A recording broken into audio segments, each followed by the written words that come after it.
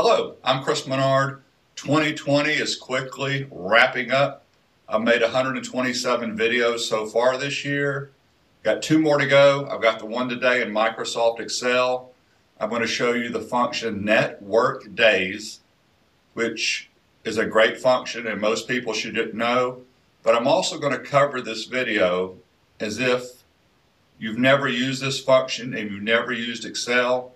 So I'm going to give you some tips about putting in dates, and then we'll run through the function. What it'll do, the NETWORKDAY function, is figure out how many business days are in a month or in a year or whatever time period you want. I may want a 6-month time period. How many business days are there? In the last video that's coming out is next week in Microsoft Teams. I'm going to have the ultimate guide to breakout rooms in Microsoft Teams. But let's go ahead and get started. So this file will be available afterwards with the answers already in it. But to get started, I want to put in every month for 2021, and I want to know how many working days there are.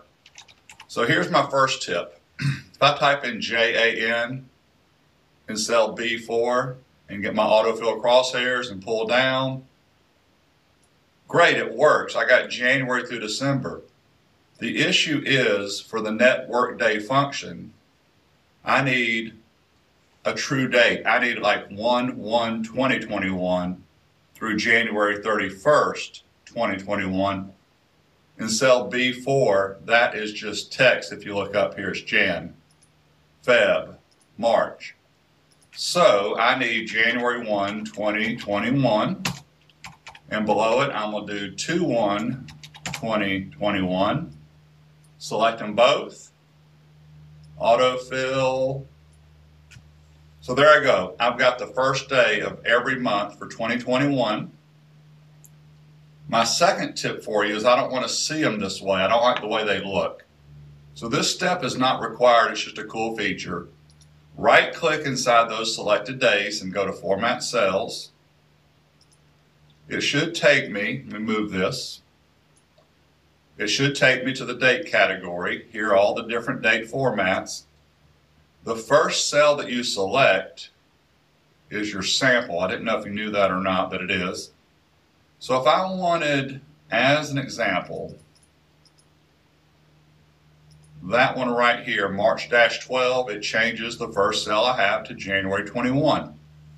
I'm actually okay with that one in this example, but let me just show you this. If you don't like any of these date formats that you have here, go to Custom, get rid of whatever's in that type box.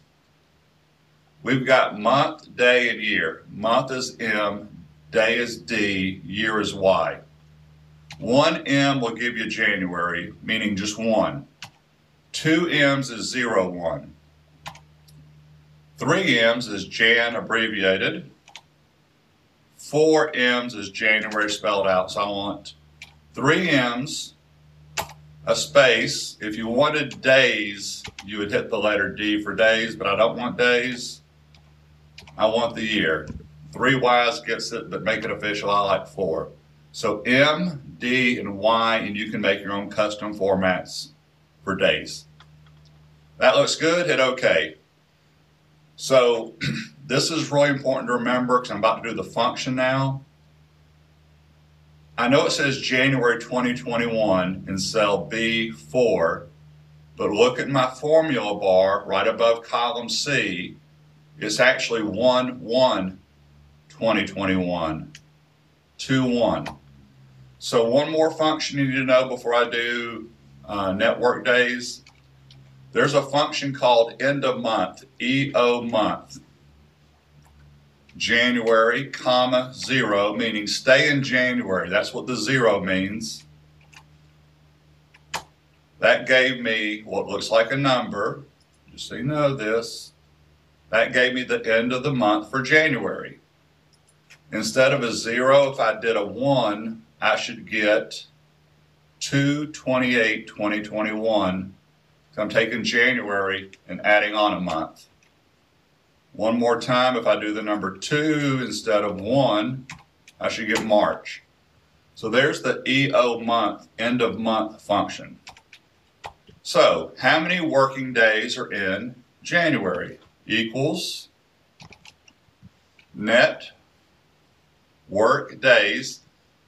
There are two, if you notice that. I'm only using the one on the bottom. The one on the top assumes that your weekends are always Saturday and Sunday. The one on the bottom that I'm going to use, I'm going to show you this. I could tweak it so maybe Saturday and Sunday aren't the weekends for me. Maybe I work at a company where Friday and Saturday are the weekends, or Sunday and Monday. So I'm going to use this one. The first argument is the start date. It's in bold. Well, that's an easy one. That's cell B4, comma, the end date. If you recall, I just showed you the EOMONTH function. I don't want to sit here and type this, by the way. So I'm going to do EOMONTH B4. Remember, it's got two arguments. And the 0 means stay in January. So that's returning to me January 31st, 2021. And in the next cell below it, when I autofill it down, will be 228, 331, on and on, comma. This next argument is optional, but this is the difference between this one versus the first one that was just network days. My weekends are Saturday and Sunday, and where I work it's Saturday and Sunday. So I'm just I could either do the number 1, or you can just leave that empty. Here we go. What holidays are you having? I've already typed them over here in column F. That is it. One thing I need to do though, those holidays that I put in F2 down to F13 are staying constant for all the months. So I'm going to make an absolute reference pressing the F4 function key. If F4 doesn't work, just type the $signs yourself. You say, Chris, you got a date. Remember, dates are numbers. Comma style. Lose the decimals. 19 working days in January. Let's see if that's true. You're saying, Chris, there's 31 days in January. I'm agreeing, but how many working days? The 4th through the 8th, 5, 10, 15, 20, and the first is 21. Why do I have 19 instead of 21? Well, January 1 is New Year's, and January 18th is MLK Jr.'s birthday. Those are holidays. We don't work on those where I work. So that's why there are 19 networking days. Cool function. So it is working. Oh, one more time, I told you I would show you this. In case it was this argument right here, in case your weekends are not Saturday and Sunday, I am making this up. Our weekends consist of Thursday and Friday. That's the 6th and the 7th. It's got the number 6 in here now. That means Thursday and Friday. So I went from 19 to 21. If you look over here, here's Thursday. Here's Friday. I'm going to quickly add these up. That's 5, 9, 13. Yeah, you get to watch me count. How exciting. 17.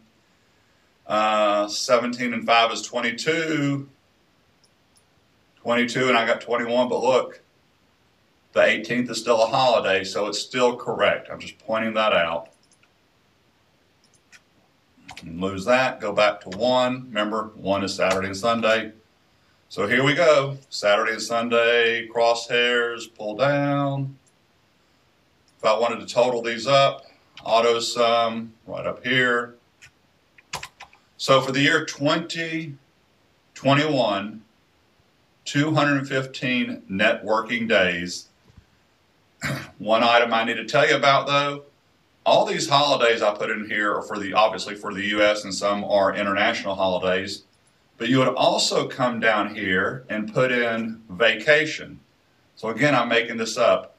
Let's say that I was off January 25th through January 29th. 25th through the 29th.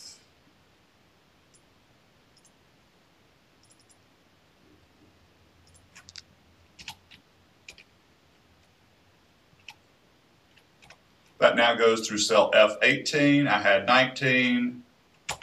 Now I've got 14.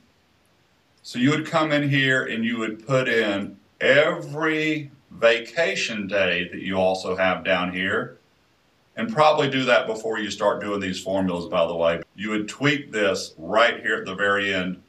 And by the way, just so you know this, another tip, you can actually just include the blank cells. There's a tip for you.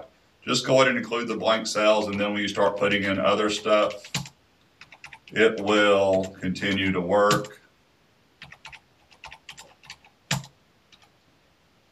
You're saying, Chris, it's not working? Well, I never filled it down again. There we go. Now it's working. All right. That's enough of this one. This video is supposed to be short. Christian's going to fuss at me. Christian edits my videos. He goes, I thought it was going to be a short video. Anyway, feel free to subscribe to my YouTube channel. There are going to be chapters for this video. Have a great holiday. See you in 2021, but I'll actually see you one more time next week for breakout rooms and Microsoft Teams. Thank you. Bye-bye.